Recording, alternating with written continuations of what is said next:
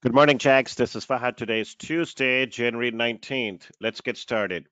So, today I want to start off with this picture the nationwide COVID 19 metrics and the 7 day moving averages for each of them.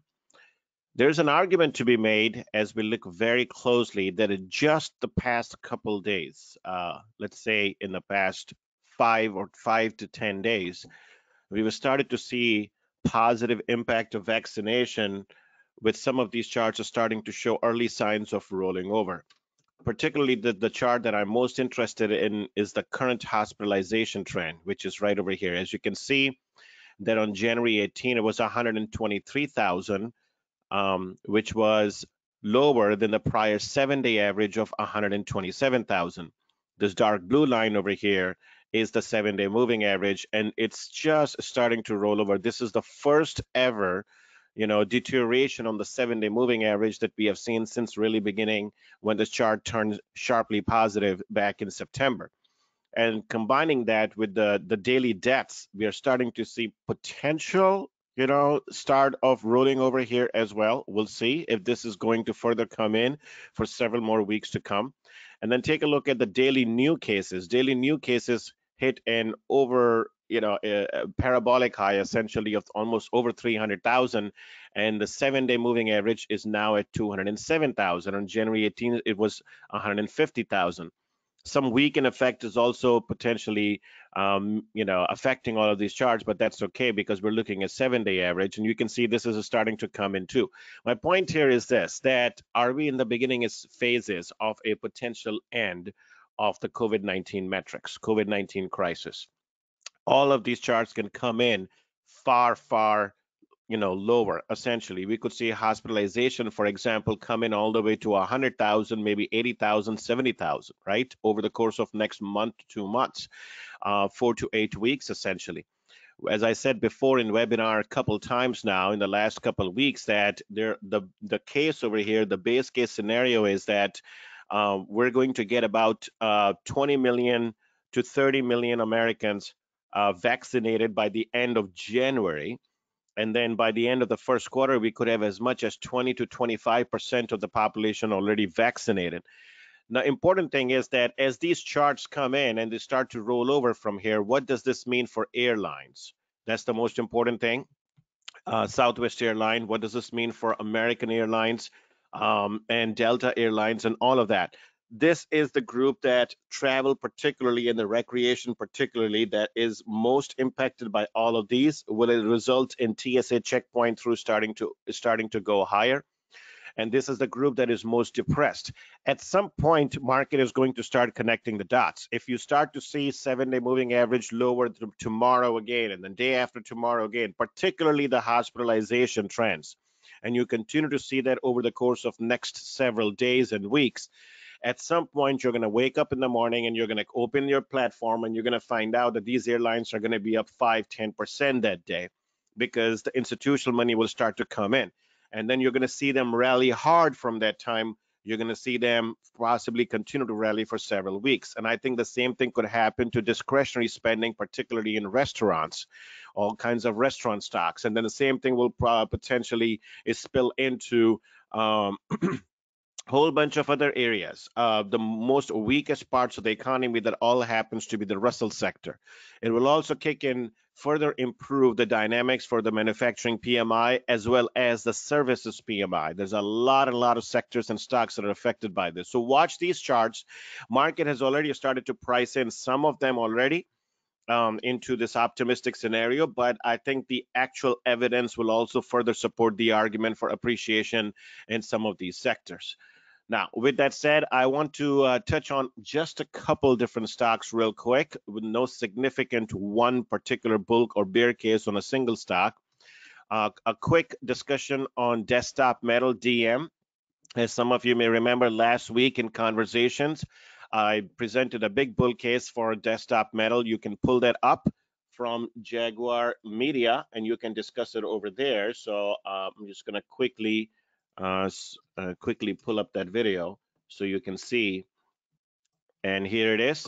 If you go to JaguarMedia, you search for $DM, you can see on January 11th, we discussed this.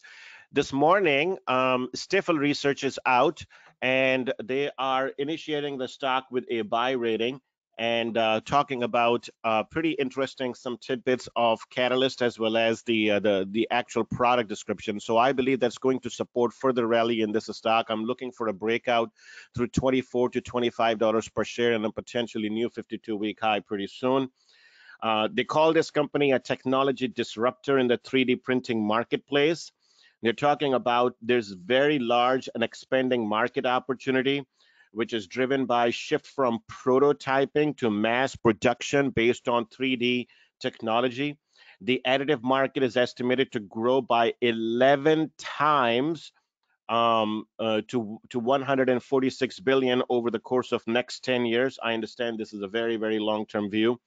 And then they also said that the secular trends of reshoring manufacturing and supply chain flexibility back to inside the United States will also present, a further bull case for this stock and will be a tailwind. And then from a new product rollout standpoint, which is fueling the growth for this company, I would like to quote over here. In fourth quarter 2020, Desktop Metal rolled out a number of printer product solutions, and in the second half of 2021 is scheduled to begin shipments in volume of its production systems, a high-speed mass production printer that is designed for the factory floor. DM works with its blue chip customer base to provide 3D printing solutions. Customers include Indo MIM, Ford Motors, Volkswagen, Adidas, Medtronic, and Lockheed Martin. Ford is also an investor in Desktop Metal. So goes back to the point that I made last week as well, where this massive, very important product rollout happened just in the fourth quarter. That's when the stock started to perform. And then another major product rollout, which has to do with the solution segment, is scheduled to begin shipment sometime in the second half of 2021. So what does this mean for the stock? This means because we are such an early phase of major product rollout and rising manufacturing PMIs of this bull market, this means that every single time when this company will report earnings or issue a press release, the key component will always be on the order growth. What kind of order growth they're saying, whether the book to bill ratio continues to improve, the timeline of these shipments to begin, the pricing for these shipments, it's going to be always about forward looking about what these products are doing. And that's what's going to keep a continuous bid under this stock. I understand that on a percentage basis, one may look at this and say this has already doubled in the past 2 months, rising from 12 to 24. But this is a potential disruptor, and 3D technology stocks are very hot right now, and they're benefiting from rising manufacturing environment. I don't think this is done yet. I think this is going to have substantial upside over quite a period to come in the next couple years. And then one last stock that I will also discuss just briefly real quick is that keep an eye on this small cap called Veritnex Holding. I'm completely destroying this name. Symbol VHC. Just know the symbol VHC. This could be potentially in play today. This had a very high volume spike on Friday. It ended up closing pretty strong after 4 or 5 months, or more like 6 months of consolidation. Look for this to pop today again and see if it is enough to send this stock all the way to a new 52-week high. Closed on Friday at $5.69. The reason for that is that there could be as much as $1 billion worth of total damages that Apple may have to pay to this company. Quick background on this one. According to 9 to 5 Mac this morning, a U.S. District Judge Robert Schroeder this morning is denying Apple's request for a new trial along with a whole bunch of other requests. Now, keep in mind that if you look at the chart, you will notice that previously back over here in May of last year, Apple saw that they were about to lose this 8-year battle. Apple projected that they were about to lose this 8-year battle, court battle with this company. So they wanted to pay $400 million to basically settle the case, $454 million in damages. But this company is looking for 1.1 billion, and now the court has denied the the request for a retrial. This could potentially mean more money is coming for this company, VHC, and as a result, just purely as a tactical trade, this could potentially pop today. So one to watch after market opens. That's it from me. Let's go to Jay. Morning, everyone. So today on my list is AGYS, ticker AGYS. This is a leader in hospitality software solutions for the casino industry, hotels, resorts, cruise lines, food service companies, restaurants, and universities. Its software solutions essentially manage the entire guest journey. The company's next event is going to be next Tuesday when they report their Q3 numbers after the close, I believe. If we go back to Q2, we find that revenue increased 15% sequentially. Product and service revenue increased 25% and 35% sequentially. One of the major sales highlights between April and September that the company said was that it was the best ever in terms of average monthly SaaS subscription related sales. Second major highlight that they said was that the sales of new products measured by annual contract value, or ACV, was up by more than 500%. Overall in Q2, they added 10 new customers, 55 new properties, and 72 instances of selling at least one additional product to sites which already had one or more of their current products. Some of the wins that they highlighted, Lucky Star Casino in Oklahoma, Paragon Casino in Louisiana, Caesars Entertainment in the UK. It also added a couple new software applications such as Guest Service and Guest Book. And then since that time, in November, December, and January, the company has issued press releases indicating some additional customer wins, such as the Rochester Institute of Technology, who is replacing their existing food service system with some of AGYS's point of sales solutions. You've also got California-based Wind River Resort and Casino and Arizona-based Blue Water Resort and Casino. So the wins keep, stacking for this company.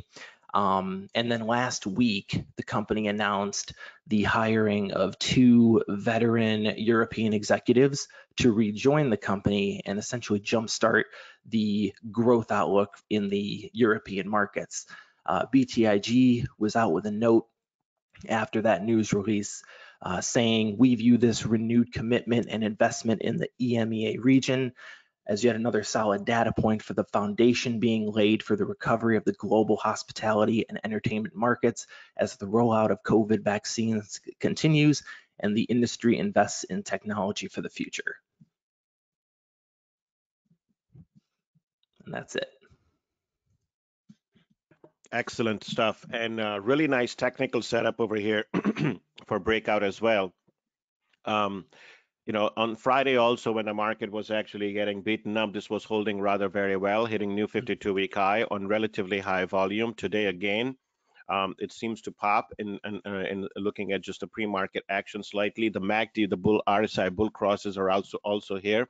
And this is not just an AGYS. We have seen some relative strength in IGT as well, International Gaming Technologies, which is a name that we have not covered in a long time, and some of these other software providers as well for the casino, gaming, and a whole bunch of other industries. So nice interesting note from UBS as well. So I'm going to be watching this one closely, see if there's a good reason to step into call options going into this earnings on January 26th after market close. Good stuff.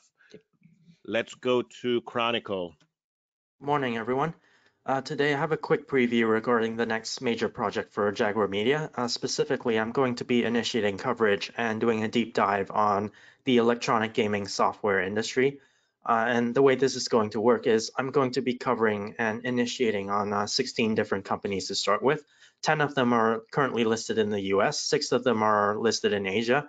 I understand not everybody is going to be interested in Asian companies, and so I'm only going to be making videos for the American listed companies, but I'm going to do a report on each of the other companies eventually nonetheless. And the ultimate goal that I'll be working towards here is to publish one comprehensive document covering the global electronic gaming software industry. And the reason I'm doing this is because I find that a lot of the current financial research on the video game industry is too superficial and lacks nuance. And I can tell when authors are not very plugged in to the industry, which is often the case. And the other reason I'm doing this is because I think I can help contribute a lot of additional insight to the existing research, because I'm personally very up to speed when it comes to industry developments and the gaming community. And so I tend to catch on to potential market moving developments in video games, sometimes weeks or even months before sell side and financial media catches wind of it. So I know I have an edge here.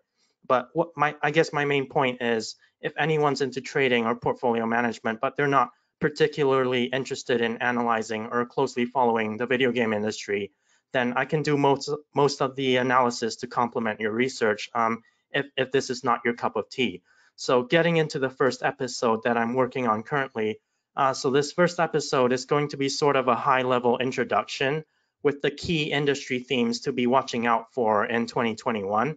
And I'm also going to be introducing the companies in my coverage. And then after that, I'm going to start digging into the individual American listed companies in subsequent episodes. So again, I'm not going to be doing any videos for the Asian companies that are in the coverage, but I'm going to set aside time to do write-ups, hopefully for each of them, and then all of which is going into the eventual comprehensive document covering the global gaming software industry. So that's all I have this morning. Good stuff. So this will be a brand new series that we're going to start, right, on Jaguar Media, correct? Okay, and this is going to specifically target just the gaming industry, the game publishers. And as you had identified yourself, 10 to 15 companies could potentially be coming. So just to let everybody know that if you go to the Jaguar Media website and if you go to video series up on top over here, you can see that now we have 4 different kind of series that we're running. Naturally, morning conversations like the one that we're having right now, there's that. And then Jay started Jaguar Consumer just 2 weeks ago. We published another note on that, another video on that just yesterday, covering Boot Barn. And then Jaguar Investing Series, which has brought you some of the greatest ideas from Chronicle, including XPEL, including St. Joe, JOE, including a whole bunch of other companies that I can think of right now. And then Chinese Tech Demystified, which is highly focused just on the Chinese technology. So now we're going to have the gaming series that is also going to be coming. And then I myself have another one that I'm working on. I hope to launch within the next month or two on Jaguar Media as well. So the platform continues to build out. Tremendous amount of content continues to appear on this one. And I think that's the game plan over here, that throughout in the 2021, we're going to build this into some really high quality, lots and lots of content. So Chronicle, just let me know when you're ready to issue your first one and we'll run with that. Sounds good. Okay. All right, folks, we're going to stop over here. Thank you very much, Boyd. Thank you very much for joining. The only thing I will say at the high level for the market is that you just want to be careful a little bit about this gap higher in the S&P and the broader market, because Friday was a rather ugly day in the market, right? So if I just simply look at the S&P chart, you can see that the Friday was rather pretty ugly day. This is the S&P futures chart in front of you. We're bouncing here, right? But this is a early morning ramp into what is a major 5-minute chart VOP resistance now, right around 3780 or 3790. It's going to be an important whether we're going to completely engulf the sell-off that we saw in the prior 2 days, or we're going to make a lower high and then start to roll over again. So just want to be mindful of exactly how this market may react this morning. But nonetheless, I believe COVID crisis are gradually going away, and the setups are going to start to emerge in a whole bunch of sensitive names and sectors that have yet to run. That's it from us. We'll see you in the chat room shortly.